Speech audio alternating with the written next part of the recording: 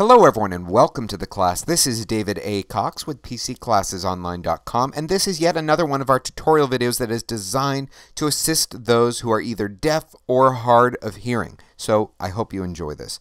Today we are talking about an app that is called ClearCaptions. It is made for the iPhone, and believe it or not, it's free. Now, we tested this beforehand and it works reasonably well. There is a significant delay between what someone speaks and when it appears on the other person's phone as text, but nonetheless it is free. And hopefully this technology will evolve and become better and better over time. Now, when you first download ClearCaptions, you are going to have to fill out some very basic user information like your name, your birthday. They do ask for the final 4 digits of your social security number, and of course, your phone number. Now, when you use this, the other person on the other end of the line does not know that it's being used. So you still may want to mention something since they're going to notice there's a delay between what they say and when you respond, theoretically. Another note I did want to mention before we really dive into the app here is that in order for this to work, you need to have one of 2 different connections. You either need to be in Wi-Fi, preferably, for this to work well, or you have to have a cell phone service like AT&T where you can access both cellular voice and data at the same time. Now, where we're based out of, I have Verizon. You can see that at the top left of my screen, and it will not work on Verizon if I don't have a Wi-Fi connection. So let's give it a shot right now. We are going to try calling my assistant who's waiting for my call.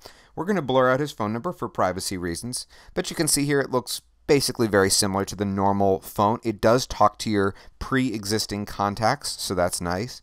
And we're just going to try calling him right now. And on this next screen, which you're all going to see blurred out, it just asks the name. It confirms the number of the person I'm calling and my phone number. So let's give it a shot.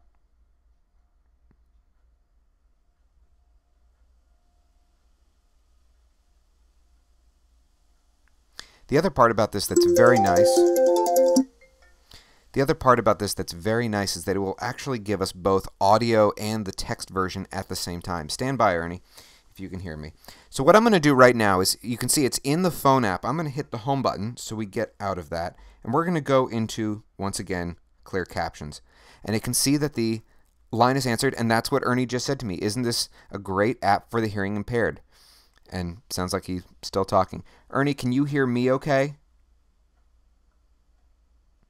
Obviously, you all are not going to be able to hear him, but I just want to see how big the delay is between when he responds. Now I can hear he just answered back. Let's do this, Ernie, to help our users. Would you do me a favor and just count from 1 to 5 so we can sort of test the delay? 1, 2, 3, 4, 5. So let's just see. Hey, that actually wasn't a bad delay in that case. So I hope you've all enjoyed this class. Ernie, thank you for chatting with me. You can hang up now on your end.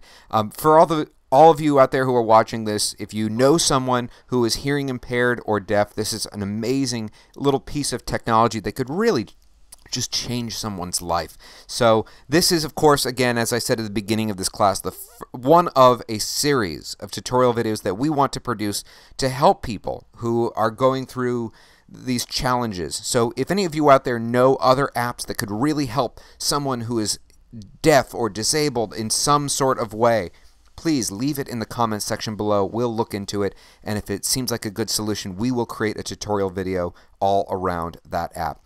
This is David A. Cox with PCClassesOnline.com. Class dismissed.